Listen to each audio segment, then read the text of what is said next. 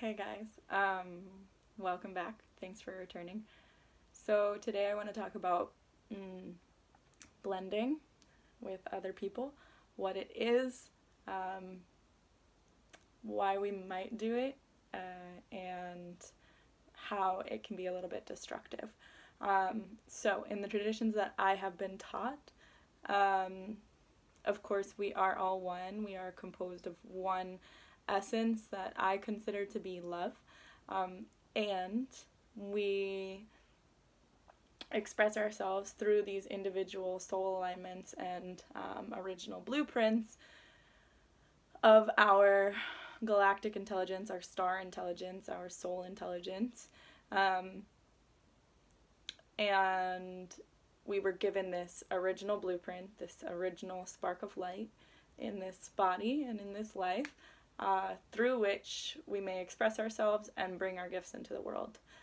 So I know so many of us are looking for our purpose, and the reason that we came here, the reason that we're here, our gifts, our talents, what we're here to share. And the fastest way to access a clear expression of our own personal gifts and talents is through re-anchoring our original blueprint and pulling our original spark of light back into our body and learning to give not of ourselves, but of universal. And this is how we can be sovereign beings and bring our gifts into the world, hold boundaries, while simultaneously learning how to connect with other in a really safe way. So blending is when you become so intertwined with another, whether it's your lover or your parents or your best friends or somebody you just met who you're just totally blown away by, and you two or three or more, you just become completely intertwined with this person or these people. And the analogy that I like to use is like a smoothie, basically. So say that like my original spark of light is strawberries and your original spark of light is mangoes, and you and I meet and we just fall in love, become best friends right away, and just want to be around each other all the time and are completely changing our lives and our plans so that we spend more time together and let's do this together and let's create this together and let's make this business together, and etc., etc., etc. These things that we do when we're totally blown away by a person, or when we're in long-term relationship and we are together for a while and really have dove into codependency. And so basically what this looks like on an energetic level is that I've taken a handful of my strawberries and given them to you, and you've taken a handful of your mangoes and given them to me, and we've stuck them all in a blender and then poured them back into ourselves, and now I'm this smoothie of you and me rather than being the two of us being individual expressions of ourselves and coming together and working parallel. We've come together and we've so deeply intertwined that I can't see strawberries anymore, you can't see mangoes anymore, and both of our gifts and talents and individual offerings have become blended. We do this for a lot of reasons. I mean, it feels really good, right? Like, it feels so good to be seen and held and found outside of ourselves. It feels so good to like not feel alone and to merge with another. We do it because we don't notice that we're doing it. We do it because of spiritual teachings that tell us that we're all one, and that, ultimately, we're working to come into union with everyone around us. We do this for so many different reasons, right? And a lot of the time we have no idea that we've done it until all of a sudden you wake up one day and you realize you can't remember who you are, you can't remember your own gifts, you can't remember your own truth, you can't remember your own desires, and maybe you've never known these things. Maybe you've never been able to see your gifts and talents and your truth and your desires, because this is how you've been taught to be with people, is just to blend with them.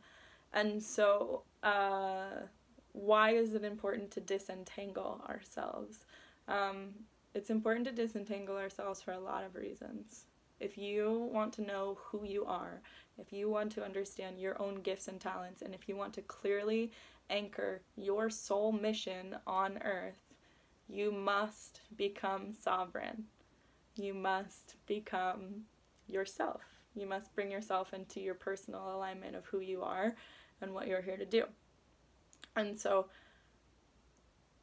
we must pull ourselves back into ourselves, and completely disentangle from those that we love. And from this place of sovereignty, we can step into interdependence, right?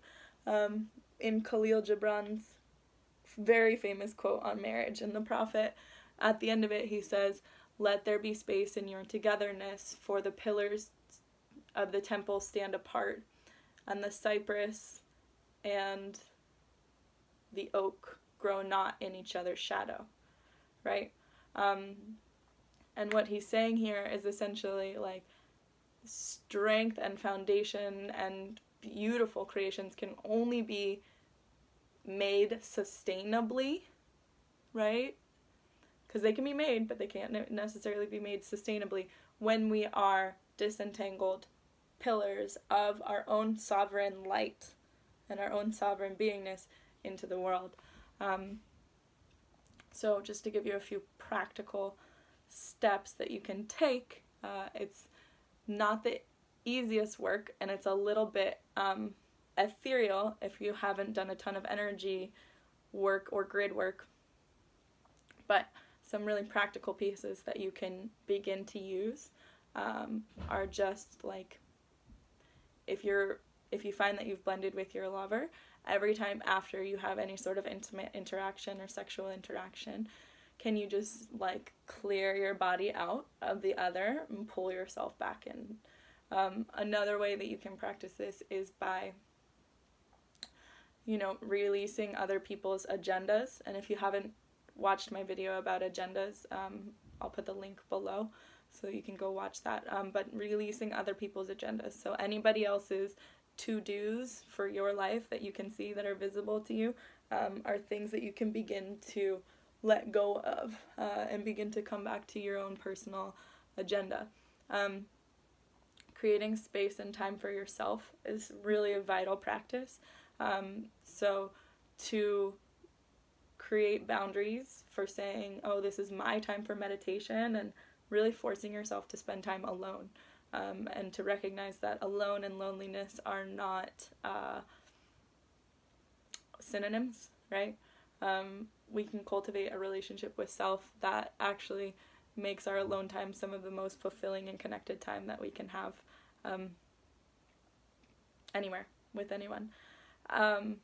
And there's so many other practices, right? So creating shields around ourselves so that other people's agendas actually can't get in.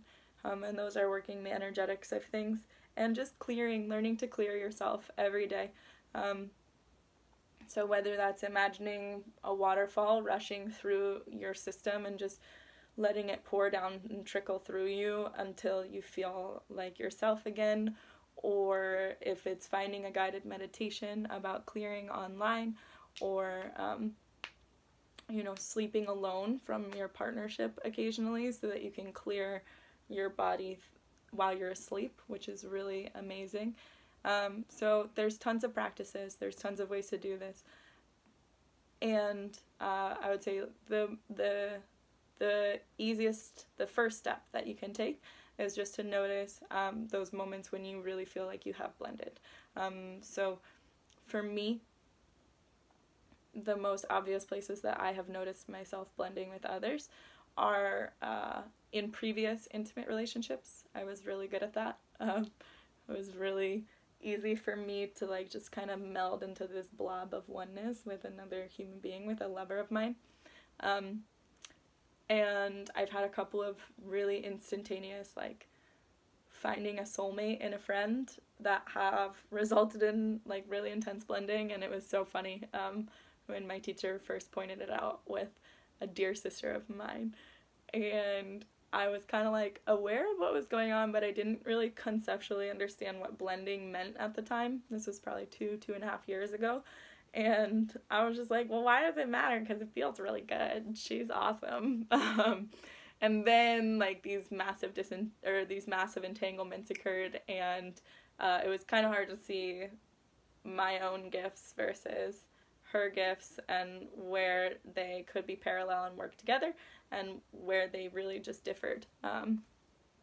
Because we are all unique. We do have our original blueprint. We have our soul mission that we're here to bring to Earth. And the best way to begin to unravel that and begin to become clear on that is to disentangle from the energetic grid of other.